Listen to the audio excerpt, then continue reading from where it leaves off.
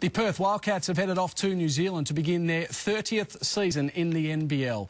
And while they celebrate the anniversary, 10 News will wind back the clock to reminisce over the next few weeks. Tonight we start with the man best known as Mr Wildcat, inaugural captain Mike Ellis.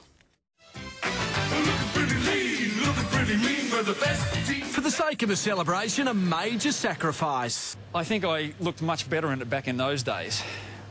I wasn't putting the shorts on, mate.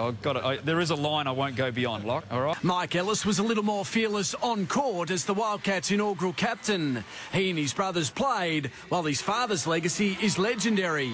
Gordon Ellis helped create the Juggernauts, but sadly passed away on the eve of Wildcat greatness. So he'd gone through all the pain and seen none of the fruits of it all. After 5 years of simply surviving, Cats management grit their teeth and launched into one of sport's most successful stories.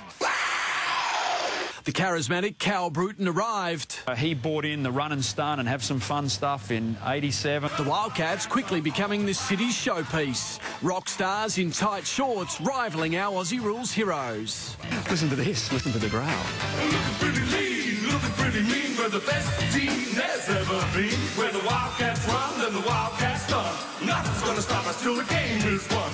We were trendsetters, mate. We were ahead of our time. You realise we rapped before rap was actually rap. I want you to know that. Those words ringing true. In '87, the Cats began a 26-year run of consecutive playoff appearances, just falling short in that season's grand final.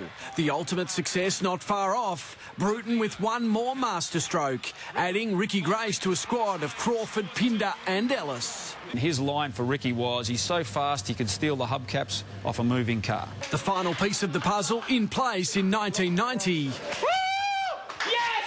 Yes, Tony! Bruton's bravado didn't last as fellow American Murray Arnold took over for title number 2. But Arnold's arrival slowly ended Ellis's 10 glorious years as on-court leader. Him and I agreed to disagree. He felt that I wasn't good enough. I thought I was. Fittingly, Ellis stuck around as an assistant, even coaching the team for one season. The number 6 singlet retired, fans salivating about the next generation.